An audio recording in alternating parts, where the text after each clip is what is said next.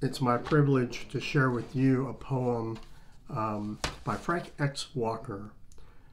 Frank X. Walker was the Poet Laureate of Kentucky in 2013 and 2014.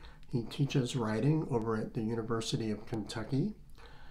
He is a founding member of a group of poets in the region called the Appalachian Poets.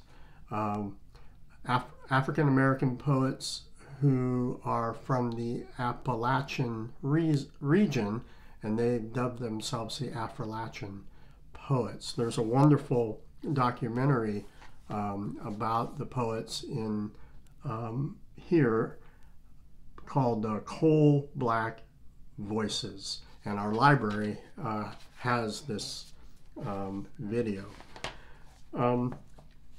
Frank X. Walker's first book was a book called Appalachia, and in it there's a poem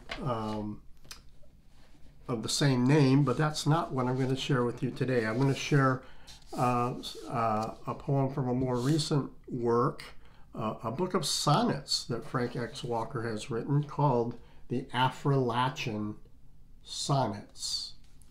And this is a sonnet called Gunning for Bear. Gunning for Bear. John Henry's hammer and his determination to beat quatrains is a sonnet. Booker T. Washington's legacy is a sonnet.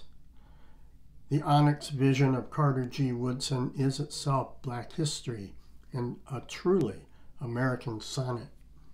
When Jesse Owens leaned heart first across the finish line and took his bad man strides to the victory stand, it was an Olympic sonnet. The fierce love for her people and her mid-song sermons were classic Nina Simone sonnets. Bill Withers' most loving grandma's hands are the grandest of couplets. The sum total of August Wilson's plays is a crown of sonnets. Pittsburgh, Birmingham, Bessie, Effie Waller-Smith, Roberta and the Carolina Chocolate Drops, too.